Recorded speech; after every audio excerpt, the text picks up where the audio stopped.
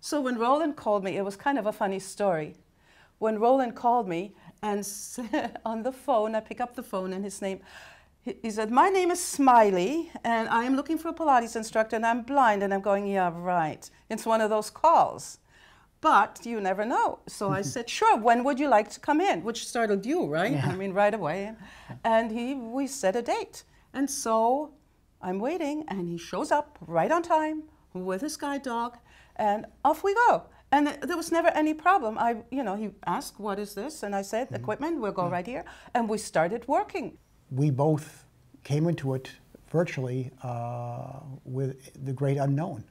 I not knowing Pilates and she not working with somebody who was visually impaired. Because I feel that when people say, "Well, how is it teaching somebody who doesn't have any?" No different.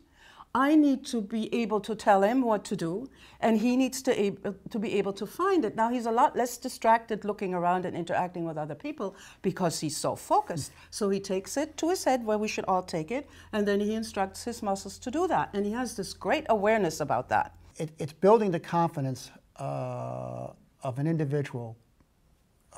Pilates is helping to do that by building your confidence in yourself and your physical well-being and your stature, and that you have control over where your body is and will be, and you're not constantly fearing the world that's in front of you.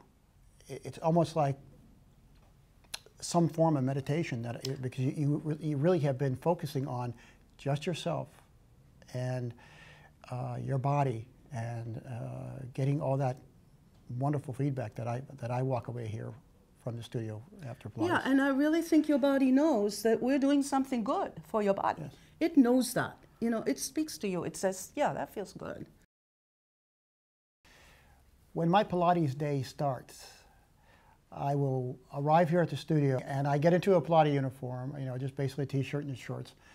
And I'm watching him. He doesn't know that. And I'm checking to see what his body looks like on that particular day. So sometimes he'll be a little slouched, and sometimes he'll be tired. All of these things I will see. We then proceed to discuss what we're going to do. We start out over on the armchair, and we spend quite a lot of time opening the chest and relaxing the shoulders, and exhale, deepen the abdominals and reach away. Just making that connection with the lower back and our abdominals. Yeah. And then if that all looks pretty good, then we usually head over to the reformer. Yeah, Roland keeps focusing on the fact that he can't see, but I focus on the fact that he has the same body I do, pretty much, right?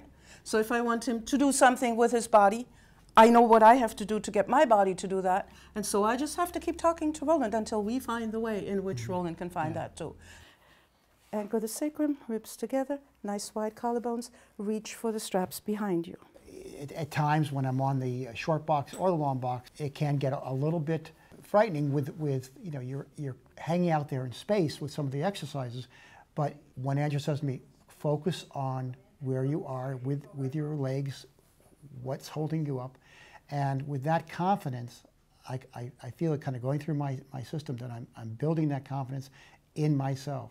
So it is a lot of fun. It's a lot of good social interaction with a lot of tremendous exercise gain that you through the various exercises that are offered. But I find it a tremendous amount of fun. But at the same time, it's a very serious exercise routine.